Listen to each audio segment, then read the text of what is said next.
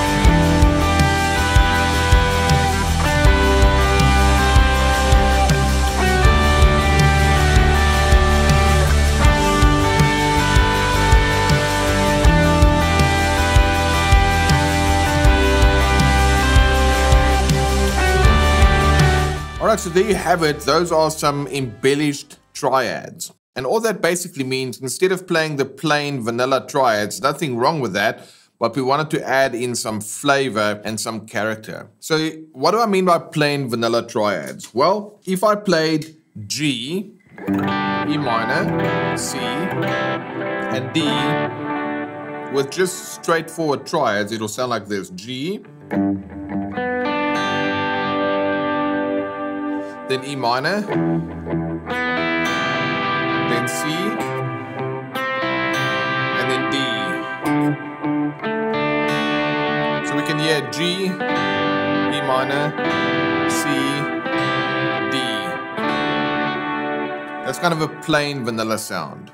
But what we wanted to bring in is some character. So instead of playing G like this, I change it to a G add 9, which is simply this. Can you hear that sounds a little bit different than plain vanilla G triad to a G add 9. Then I did the same for E minor. So instead of playing an E minor triad, I played this. And for those of you who know your triads, you'll know that this is simply a G major triad shape. But when I play it over an E minor, I get what's known as an E minor 7 chord, because this D is a flat 7 over the E minor 7 chord.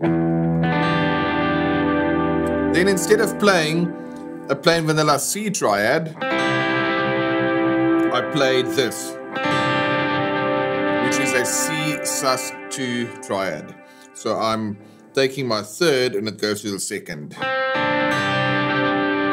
You might also recognize this is the same as a G sus4, but in this instance, because I'm playing it over C, it's C sus2. And then for the D, instead of playing this or that, which would be like a plain vanilla D, I played this. And that is a D7.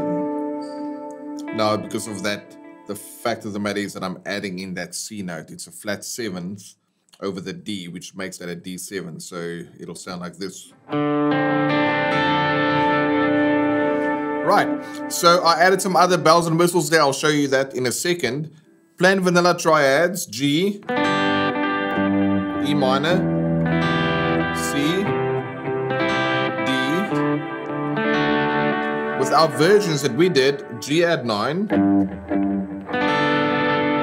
E minor 7, C sus2,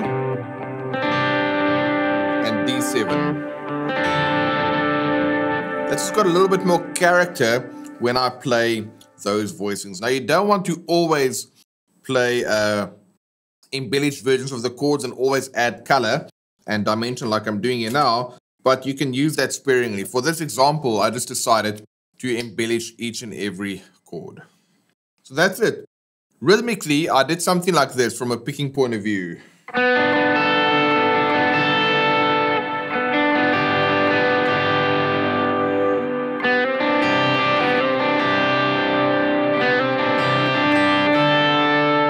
And that's kind of how guitar parts are born. You play around the chord progression and you start to look for some melodic interest, some melodic hooks and those kind of things. So by picking this like this,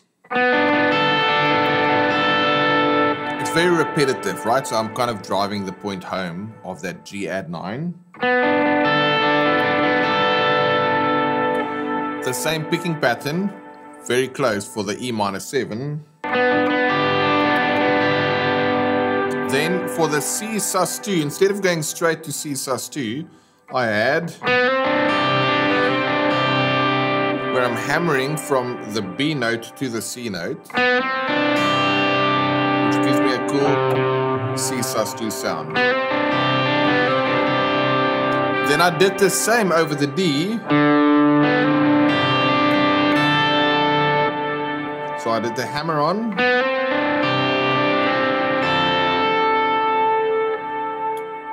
Which got me eventually to this E7.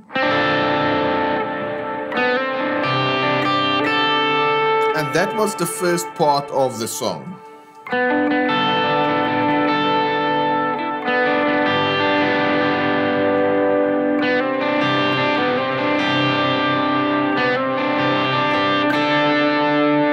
And technically speaking, when I ended on the D like this, that's the D5, because with my distorted sound here, that flat 7 just kind of adds a little bit of nasty overtones, which I don't really want in the voicing, so I just took it off for that section. So let me go ahead and just play the intro part for you once more with the track. We're kind of running out of time, so the next video will cover the building section and then the following voicings that I played during kind of the chorus part. So if you're not already subscribed, make sure that you hit the subscribe button right now.